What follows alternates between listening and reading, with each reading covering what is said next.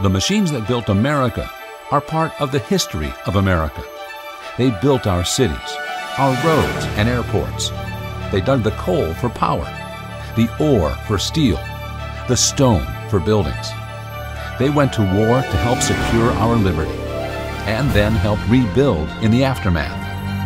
Machines once powered by man and horse, then steam, gas, electric, and diesel, accelerating the progress of the 20th century. The Historical Construction Equipment Association was founded to preserve the legacy of these great machines, which would otherwise be lost to the scrapyard.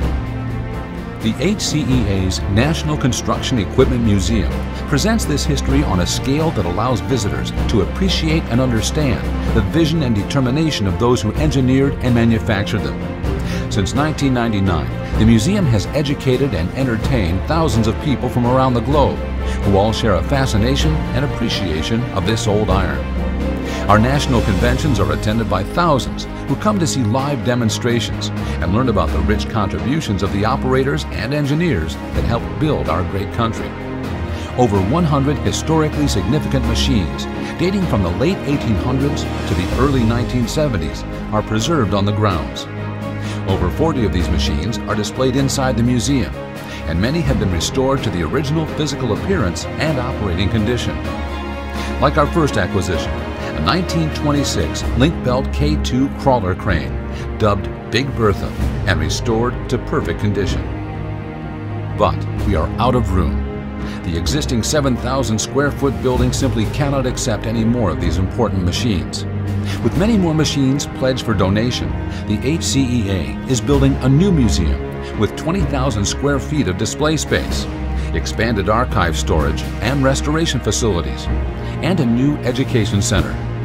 This new facility will enable the museum to attract more families, schools, and tour groups to see additional displays and new interactive educational exhibits.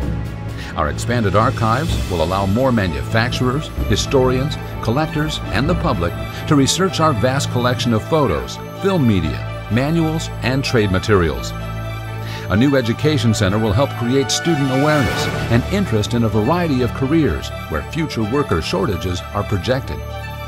All this is made possible by our members, volunteers, and contributors. Please help us reach younger generations by preserving the past and connecting it to the present and future. You can help today by supporting our museum expansion and adding your name to the list of folks who made it happen. Every donation is important, and everyone is appreciated. Please go to hcea.net to learn more about the H.C.E.A. and to see how you can donate. And come visit us in Bowling Green, Ohio, and witness firsthand the machines that built America.